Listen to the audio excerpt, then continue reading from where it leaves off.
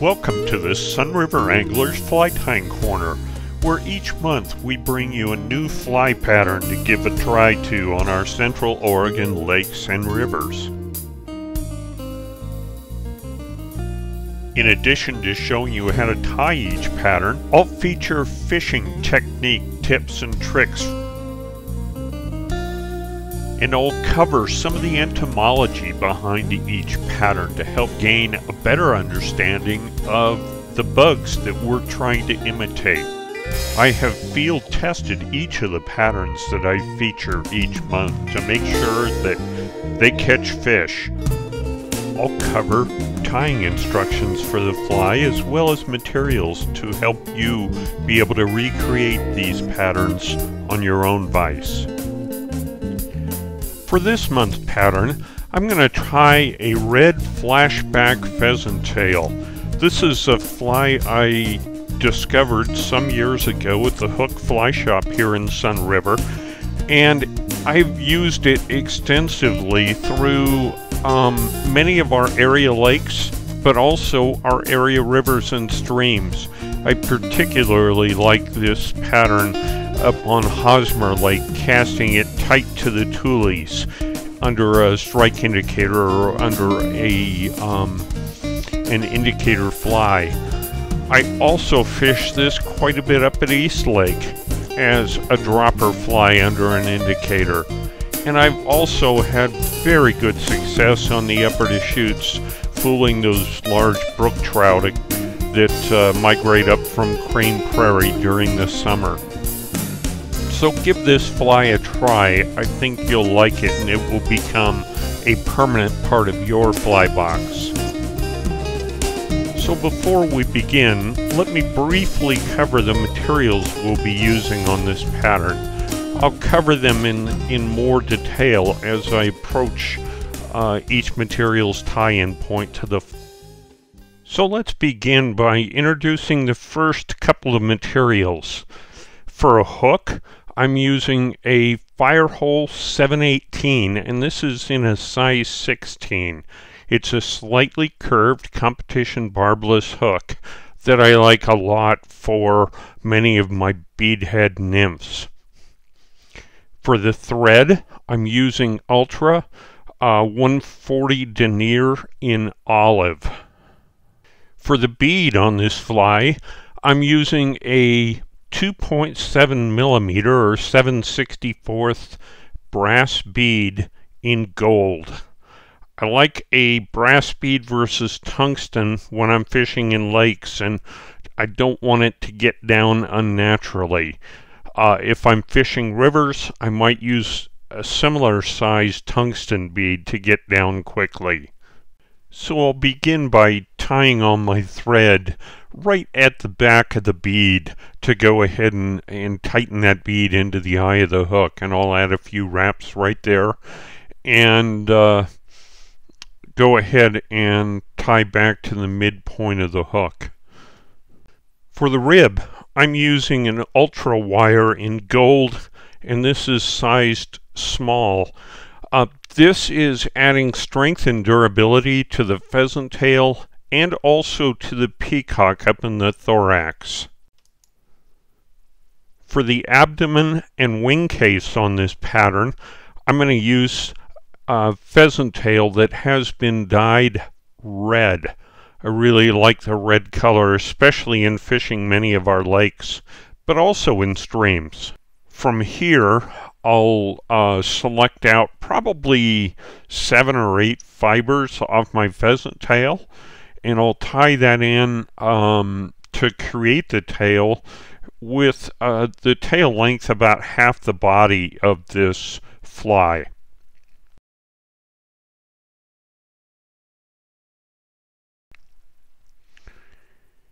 And then I'll follow that up with tying in my gold wire.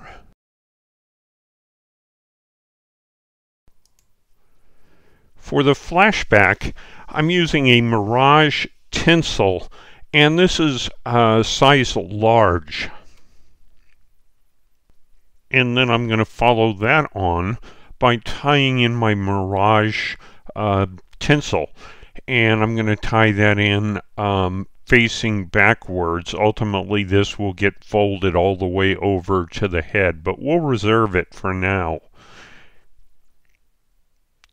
And now I'll tie on red pheasant tail to ultimately wind onto the body and up to the back of the thorax position.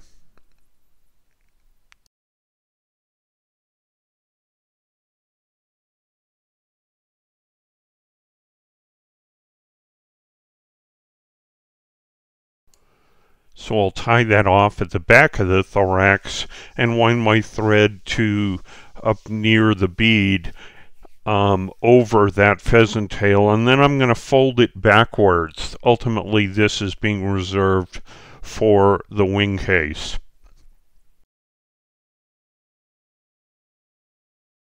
For the thorax on this pattern, I'm using a couple of barbs off a peacock tail feather. From here, I'm going to go ahead and attach a couple of peacock curl that I've cut off a peacock tail feather, and I'll wind those forward up through the thorax position.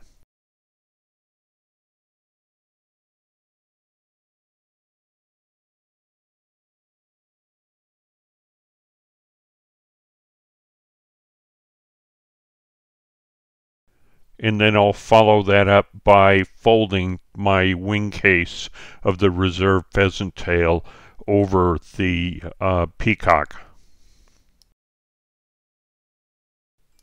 So once I've clipped off the excess pheasant tail, I'm going to go ahead and fold my Mirage tinsel all the way up to the head of this pattern and tie that off and secure it with a wrap, couple wraps over it and one wrap in front, and then I'll clip off the excess.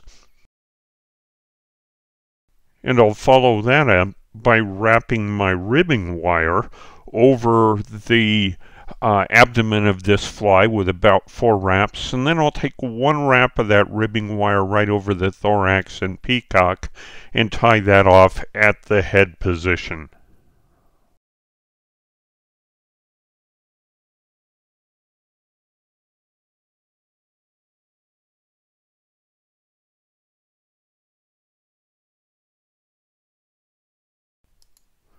So the last material to tie in is for the legs, and I've taken a Hungarian partridge barred feather, and I've cleared off the fluff at the back end, and then I've cut out the tip to create a V like you see on the video. And I'll go ahead and line that up in the position I want it and tie it on with just a couple of wraps and trim off the excess.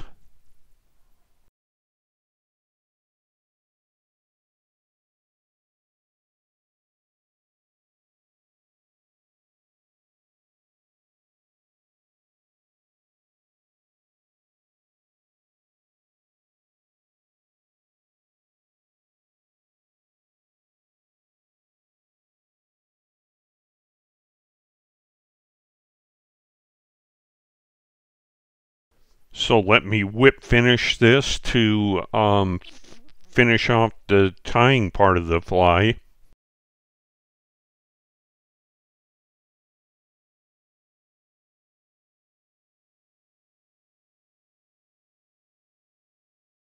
And then I'm going to go ahead and put just a drop of UV resin over the top of the wing case and coat that and cure it with my light. I generally do not put UV resin over the entire abdomen of the fly as well, although you can. I just like the looks of it a little bit better just over the thorax position. So let me rotate this around in the vise so you can see all sides of the flashback red pheasant tail.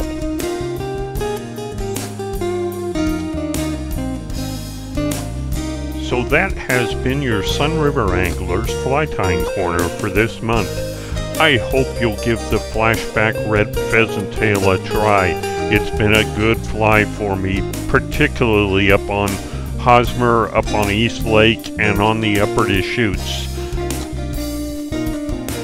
If you like what you see, please subscribe to this page and follow us on Facebook at Sunriver Anglers. Thanks for watching.